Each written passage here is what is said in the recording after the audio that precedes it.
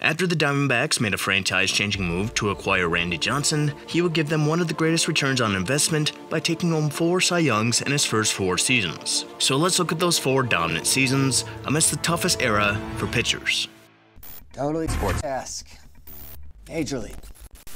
After not signing with the Braves out of high school, Randy Johnson spent 2 years at USC, where he played baseball with Mark McGwire and basketball with Bronny James. Then he went on an expansion team tour. He was drafted by a team created in 1969 in the Montreal Expos in 1985, and made his debut 3 years later, making 4 starts in September, going 3-0 with a 2.42 ERA. But that didn't continue into 1989, as in his 7 starts, he went 0-4 with a 6.67 ERA, walking nearly 4 batters a game. And with this, he was traded to a team formed in 1977 in the Seattle Mariners. And one thing he kept consistent was the hard time he had throwing strikes. He led the American League in walks from 1990 to 1992, but still had a K/9 over 10 in 91 and 92. And facing Randy Johnson is already intimidating enough, but considering in his younger years not even he knew where his pitches were going, that made the experience even less fun. Obviously Johnson had insane potential, but had not reached it yet. And someone who noticed this and changed the trajectory of his entire career was Nolan Ryan. Ryan recommended that Johnson land on the ball of his foot when he delivered a pitch, as Johnson had been landing on his heel, often offline from the plate. And this little fix was huge for him, and the numbers support it. In 1993, his walks per 9 went from 6.2 down to 3.5, and this resulted in an All-Star appearance after compiling a 3.24 ERA and the highest K/9 in the league at 10.9, ultimately giving him a second-place finish in Cy Young voting. And in a shortened 1994, he would end up finishing 3rd after compiling a 3.19 ERA and 204 strikeouts in 172 innings, pitching more complete game shutouts than he did the year prior at 4 and 12 less games. And though we will never know how 1994 would end up for him, 1995 gives you the idea.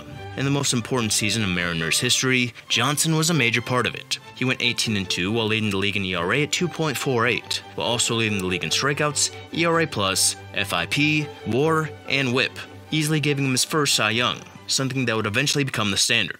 He was injured for most of 1996 and will pitch 2.5 more seasons for the Mariners after his Cy Young season, with 1997 giving him another second-place Cy Young finish after leading the league in winning percentage and K/9. And with the Mariners falling out of contention in 1998, Johnson was traded just before the deadline, this time joining a team formed in 1962 in the Houston Astros. He pitched just 11 games for the Astros, going 10-1 with a 1.28 ERA to help them win the division, as he finished 7th in NL Cy Young voting after pitching just 11 games. And after that, he was a free agent. Naturally, everyone was interested in him, and it eventually narrowed down to the Rangers, Astros, Diamondbacks, Angels, and Dodgers. After making their pitches, it narrowed down to the Dodgers and Diamondbacks. And in the end, Johnson liked the straightforwardness of the Diamondbacks, who were willing to give him perks, such as seats to Suns games, prestigious golf club memberships, and great benefits for his family. And with this, he chose a team in their 2nd year of existence in the Arizona Diamondbacks, signing for $52.4 million over 4 years, with a 5th-year option,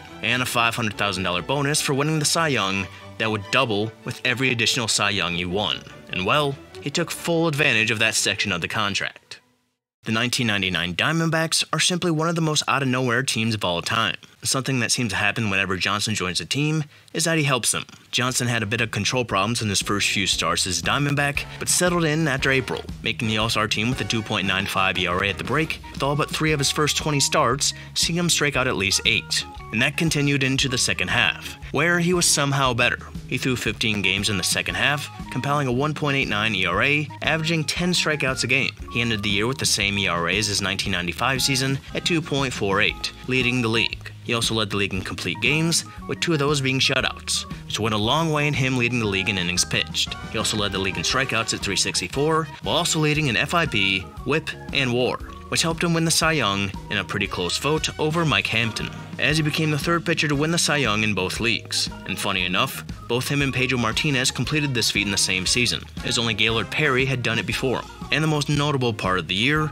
was how much of a workhorse he was. When he faced Nolan Ryan in 1993 after giving him career-changing advice, he threw 160 pitches in that game, and multiple games in 1999 saw him reach close to that count. The least amount of pitches he threw in a game that year was 93, in 7 innings, in a rare instance where he didn't walk anyone. The second least was 105, with 9 games seeing him throw over 130 pitches to finish with an average of 120 per game.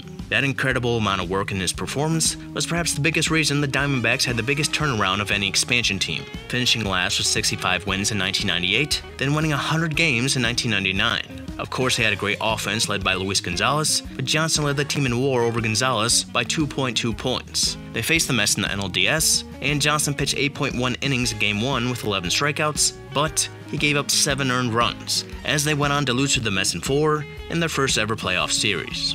As things turned to the 21st century, the Diamondbacks could not follow up their great season with another one, but Randy Johnson could. His first half was even better than the previous year, as in 19 starts, he compiled a 1.8 ERA in 144.2 innings, striking out 193 as he started the All-Star game for the second time in his career, just 2 days after throwing 121 pitches in a 7-inning, 13-strikeout performance. He wasn't as good after the All-Star break, as his second half ERA was double of that in the first half, but he still had a dominant year, putting up a 2.65 ERA as he once again led in strikeouts, ERA+, FIP, and WAR.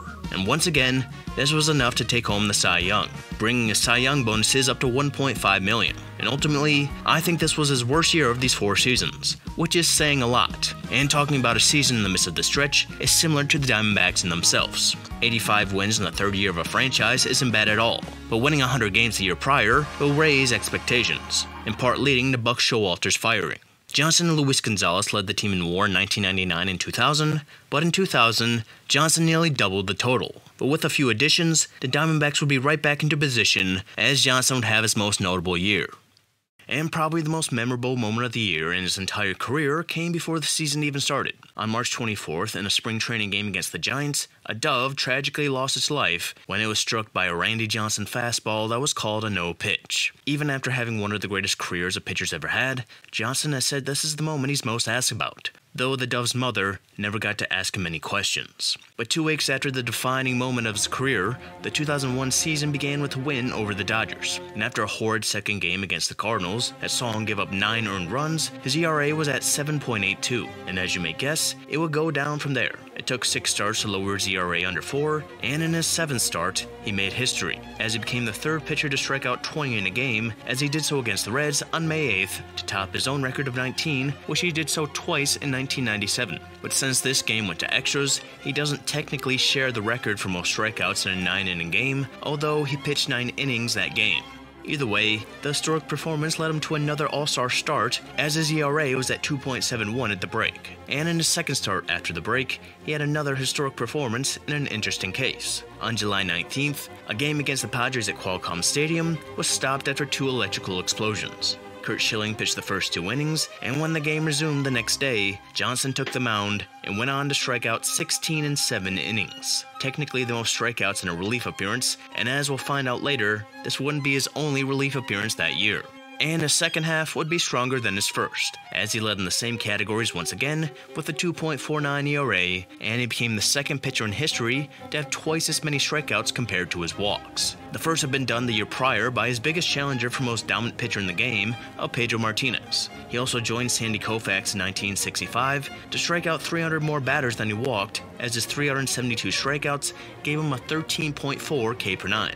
The highest ever for a starter in a full season at the time, until Garrett Cole broke it in 2019. And of course, he won his 3rd straight Cy Young, winning over his teammate Curt Schilling and bringing his Cy Young bonus to $2.5 million.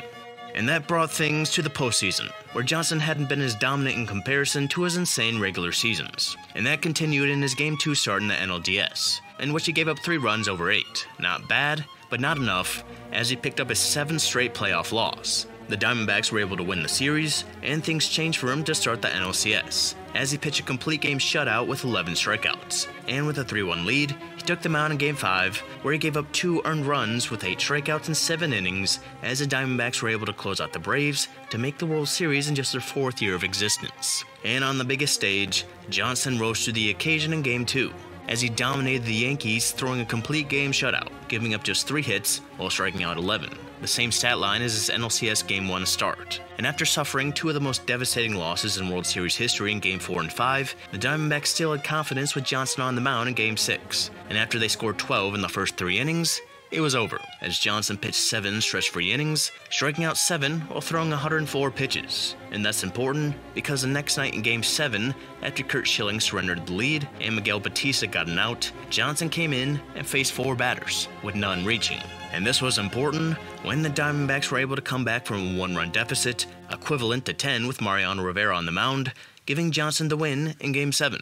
And in the series, he threw 17.1 innings, giving up 2 earned runs while striking out 19 and winning 3 games, giving him a share of the MVP trophy with Curt Schilling. In a year where he made history in 2 starts, started the All-Star game, won his 4th Cy Young, won 5 playoff games, and the World Series. And what we remember most is him hitting a bird in spring training. And while 2001 would be his most notable season, his last Cy Young season may have been his best. He didn't start the All-Star game but still had a 2.47 ERA at the break, as he was an All-Star for the 9th time. He was even better in the second half, lowering his ERA as he averaged over 10 strikeouts a game in 121.1 innings in 16 starts that he won 12 of. He finished with his best ERA of the time at 2.32, as he set a career high in wins at 24, and led the league in strikeouts at 334, adding another season to his record of consecutive 300 strikeout seasons at 5, which gave him the pitching triple crown, and a year's 10.7 WAR was the highest of his career. And with these numbers, voters couldn't fall for voter fatigue, as for the first time, he was named the unanimous Cy Young winner. And when you have the top 2 vote-getters anchoring your rotation, it's easy to see how they built off the World Series to win 98 games and the NL West. But Johnson faced the Cardinals like he did in the NLDS the year prior, and struggled again as the Cardinals took the series. And that would put an end to Johnson's 4 years of Cy Young seasons, as 2003 would be injury-ridden. When thinking about the pitchers who were able to overcome the dominant offense brought along by the steroid era, the first one thought of is Pedro Martinez, and deservedly so, especially with his 2000 season. But Johnson was just as dominant in an era dominated by hitters. In the same time frame of the 4 years discussed, Johnson pitched almost 300 more innings than Pedro, mainly because of Pedro's injuries. And across the board, their numbers are very comparable, with Pedro's ERA being most notable, while Johnson's strikeout numbers being his most notable. And these two in a sense show the beauty of pitching, as one guy who's 5'10 and one guy who is a foot taller can be dominant in an era of pure power. And a point you can make that makes this more impressive for Johnson is the age factor. Without any knowledge, you would assume his 4 straight Cy Youngs came in his late 20s, like Pedro in the time. But this came in his mid to late 30s, where he pitched at least 248 innings every year. And believe it or not, Johnson isn't the only pitcher to win 4 straight Cy Youngs, as Greg Maddux did from 1992 to 95, and the comparisons look a little similar to the ones with Pedro Martinez. And not that it makes much of a difference, but 2 of these seasons were shortened for Maddux in the time span. And another point already made is that these 4 seasons for Maddux came in his late 20s. Just bringing this up to show that Randy Johnson was simply a freak of nature. With the heavy workload at his age and lack of multiple serious arm injuries, we wonder what planet he came from. And you can almost say that without a tip from Nolan Ryan, Johnson may not have terrorized hitters like Ryan did back in his day. 2 similar pitchers with a frightening presence, and one that led to the next, and one that is a co-conspirator of the killing of a bird. And you can watch my video about the first few years of the Diamondbacks to see how they became the fastest expansion team to win a World Series.